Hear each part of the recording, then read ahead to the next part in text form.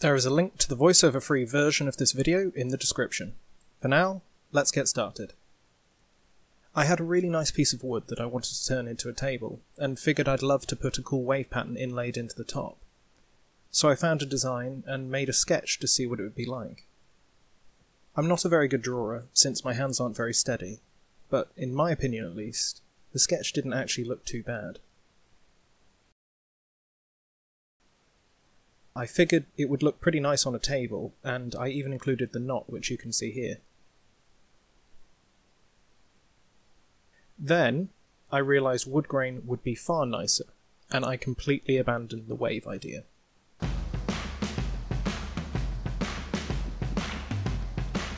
Since this is one of my first non-laser projects, I grabbed a spare block of wood to use as practice. Using a Dremel, I tried multiple different bits to carve out the grain pattern. I should probably have looked up the best way to do this, but trial and error is always fun.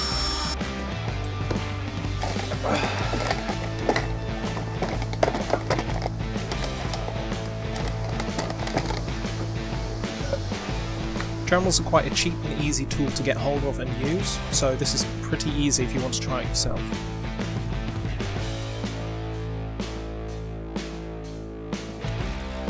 I used sandpaper to try and even the edges up and smooth the surfaces after I dug it out. Then I wrapped it in aluminium tape to prevent any resin from running over the edges. Aluminium tape is a great tool to keep around anyway, even if you're not using resin, and it's pretty cheap, so I'd recommend just getting some.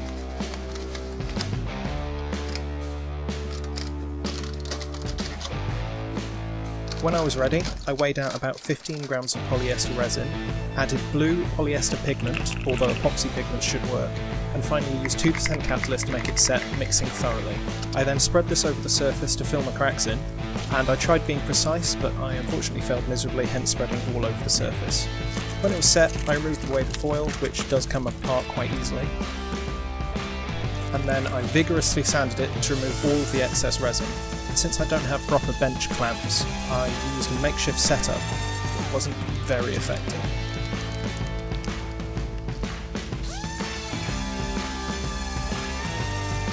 But eventually I got the job done and managed to get rid of all of the resin that was running over on the surface.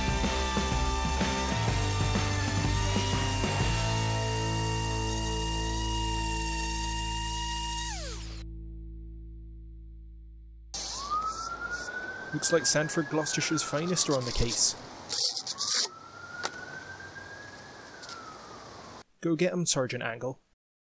Unfortunately, I didn't go deep enough to get proper resin setting, which means the lines are very uneven and there are some spots where it's just wood with no resin set into it. But fortunately, that's what test runs are actually for.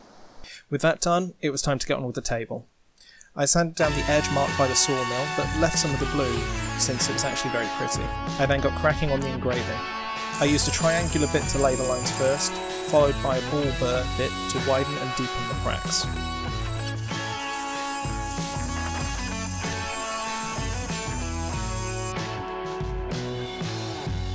This was a very, very tedious job, so just be grateful that this is actually about 165 times the speed that I was doing it at.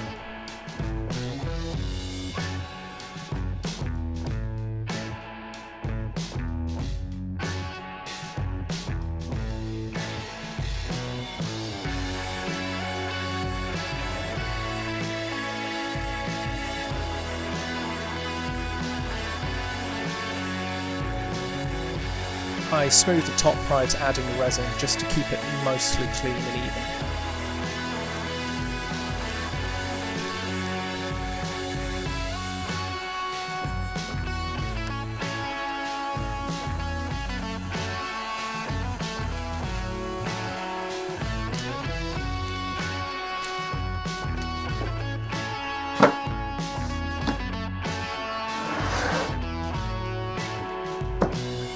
I did the resin indoors to keep the dirt from getting in.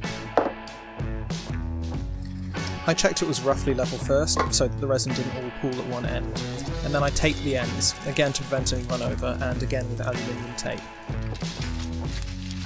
I put down some tissue to stop resin ruining the table surface, and then I got everything ready to actually do the resin itself. This is the resin, catalyst, scales, glow powder, which in this case is aqua coloured, and mask and gloves. I very carefully opened the resin, and then I weighed out exactly 150 grams. I mixed in the powder and slowly added tiny amounts of pigment to tint it until I was happy.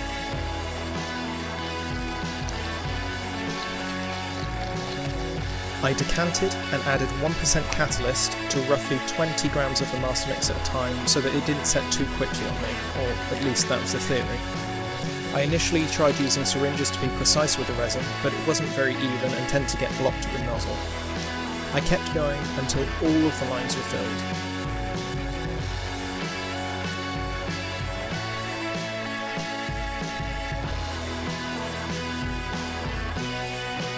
Near the end, I gave up and just spread it across the surface, which actually worked far better than trying to use the syringe, to be honest. After it was set, I started sanding. This is easily the very worst part, as it's tedious, uncomfortable and generally unpleasant. I also burned through a fair number of discs too.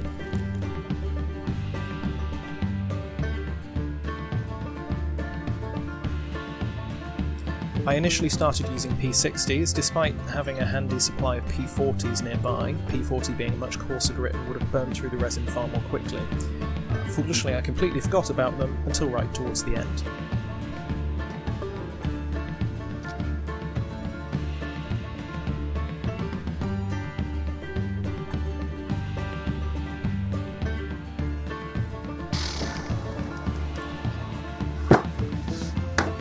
I removed the knot part to redo it, since it hadn't sunk in very well. I also prepared the chip part at the top to get the resin in as well. Then, with a new batch as close to the old as I could manage, I went over any spots I wasn't happy with, and added resin to the chip and to the knot. These set very nicely. Again, I removed the excess. I also sanded down the sides to remove dirt and debris, since this is a live edge and is therefore quite messy. I cleaned the bottom up where the saw blade left marks, and then I finished with 120 grit.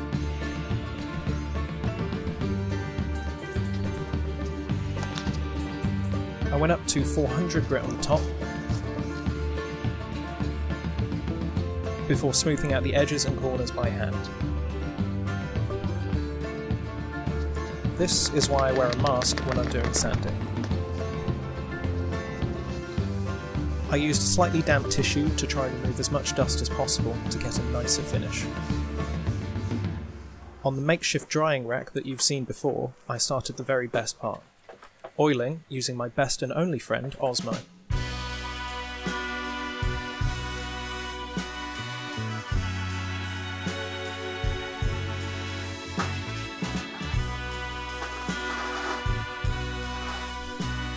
I've already done the bottom, but that doesn't need as nice a finish, so I wasn't as worried about it.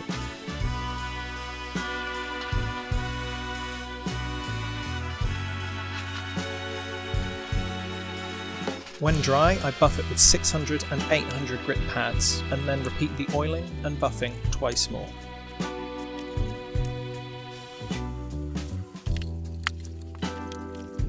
Including the sides and the ends.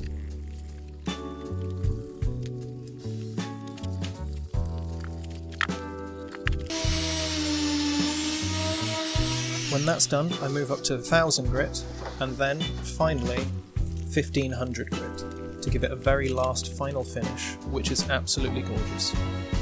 The last stage is the legs. I'm using basic hairpin legs off eBay, but these don't quite fit on properly. I use 3 legs since 4 would be likely very uneven. I moved the legs to their final point, and marked it off for removal, to widen the stance as much as possible and make it more steady. Since these are made of a softer steel, it's easy for me to use an angle grinder with a metal cutting disc to remove the corners. I made sure to unplug the angle grinder while attaching the disc, but foolishly, didn't check it was off before plugging it in. Watch out for that. I did the angle grinding itself, which is a very messy, noisy and hot business. and also kind of scary.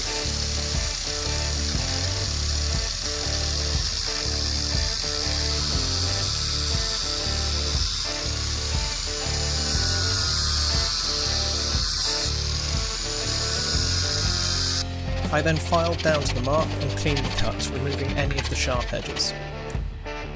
Take 2 was much cleaner, since I was out of practice. Again, I filed it clean, and then I prepared to attach it to the table.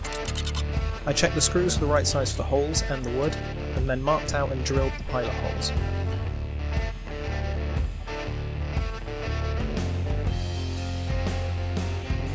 Lastly, I attached the legs properly.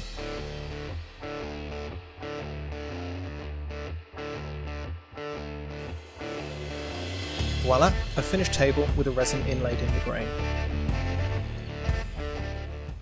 Now, being a proper Englishman, I broke the table in using the only acceptable method. A nice hot cup of tea, and a good book.